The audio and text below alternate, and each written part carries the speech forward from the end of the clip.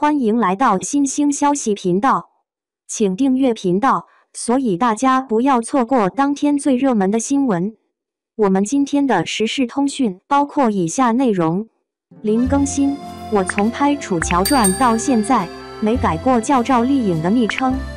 与凤航访谈时，主持人好奇地问：“能分享一下你们给对方的微信备注是什么吗？这个问题能公开说吗？”赵丽颖笑着说：“狗哥，你真是213啊！”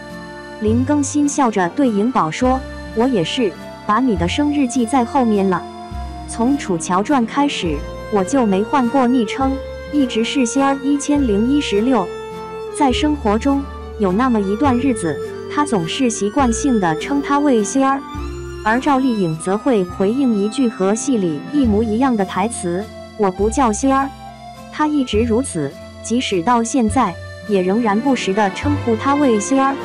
林更新特别喜欢这个剧情，虽然他跟很多女演员都合作过，但唯独宇文玥和仙儿这段戏，他始终念念不忘。宇文玥总说，在我这儿，你不叫楚乔，也不叫京小六，更不是那个名震四方的秀丽王，你就是你，我的仙儿。他这话仿佛一股暖流，直透人心。在他眼中，你无需承担那些沉重的身份和荣耀，只需做最真实的自己，他的仙儿。你知道吗？其实，除了我们这些一直关注的观众，还有林更新自己，这7年来也一直没能完全走出来。让我们回到2016年，那时的林更新活得相当佛系。当《楚乔传》的邀约摆在他面前时，他有些犹豫。他觉得打斗场面太多，剧本也不足以吸引他，他甚至没有兴趣读完原著。但一听说要和赵丽颖合作，他毫不犹豫地就答应了。毕竟，对于他来说，搭档赵丽颖的诱惑力可是相当大的。赵丽颖在演戏上特别认真，演技也超棒，让林更新觉得和他一起拍戏能学到好多东西，也更加轻松了。赵丽颖买了原著小说，她希望他能仔细读完，以便更好地理解和演绎角色。他欣然答应，并按照他的建议去做了。赵丽颖连续演了几场哭戏，林更新看在眼里，心生怜悯。为了让赵丽颖的心情好转，他特意准备了一只可爱的小熊，悄悄地放在了他的车上。他希望这只小熊能给赵丽颖带来一丝温暖和欢笑，缓解她工作的压力。赵丽颖看到小熊后，果然露出了灿烂的笑容，这让林更新感到非常欣慰。赵丽颖的满满能量，足以感染那些看似倔强不羁的人，真是挺神奇的。每次赵丽颖和哪位男演员合作，大家的目光都会不自觉地被吸引过去，关注起那个男演员来。他的搭档总是能成为大家热议的焦点，这可能就是赵丽颖的魅力所在吧。林更新凭借着他独特的嘴贫风格，性格既接地气又幽默，让人无法忽视他的存在。他们俩一起参加活动时，那种自然而然的默契和细心，真的让人感觉很温暖。就拿与凤航的宣传花絮来说吧，那时候林更新可真是忙得团团转，看他一边应对各种拍摄任务，一边还要照顾身边的人，真是让人佩服他的细心和周到。这种小细节真的很能体现他们之间的默契和感情，让人看了都觉得暖暖的。看那边，赵丽颖女神在台上闪闪发光，她那华丽的裙摆随着每一个转身都让人眼前一亮。不过，这可让旁边的男士忙得不亦乐乎。从颖宝走上台的那一刻开始，他就如影随形，小心翼翼地帮她提着裙摆。颖宝有时回头一看，心想：这家伙难道还没搞定这裙摆吗？到底要摆到哪儿才算完啊？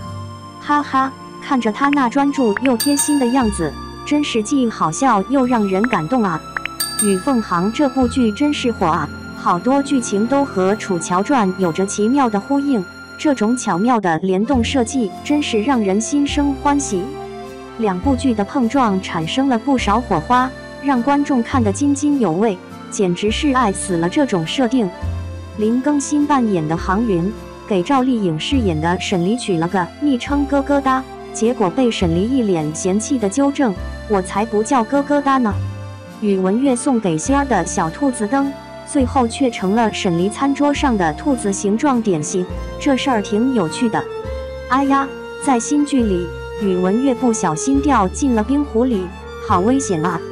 好在沈黎眼疾手快，一把拽住他的头发，硬是把他薅了上来，真是有惊无险啊！悲剧就这样以喜剧的形式得到了圆满的结局，让观众们心满意足地看完了整个故事。这样的处理方式，不仅让观众在欣赏剧情的同时感受到了喜剧的轻松与愉悦，也让他们在内心深处对悲剧的沉重有了更深刻的认识。这种巧妙的处理方式，无疑让这部作品更加深入人心，赢得了广大观众的喜爱和认可。许多演员在合作拍完戏后就各奔东西，很少有再碰面的机会。但林更新和赵丽颖是个例外。尽管林更新和许多女演员都有过合作，但赵丽颖对他来说是一个特别的存在。真是头一回见，男演员竟然比女演员还要感情丰富呢。《楚乔传》和《与凤航》两部戏杀青时，林更新都哭得像个泪人似的。他偷偷看向颖宝的眼神里满是不舍和难过，可以看出他对这个搭档和剧组有着很深的感情。2次经历这样的离别，对他的打击可不小啊。不过，演员的生活就是这样，总是在不断的相遇和离别中度过。希望林更新能够坚强面对，继续为我们带来更多优秀的作品。他们俩关系肯定不错，剧组杀青后这种氛围很正常嘛。林更新这人外表看着挺硬朗，其实内心很感性，和好朋友一起工作肯定开心得很。现在要结束了，肯定会有点舍不得。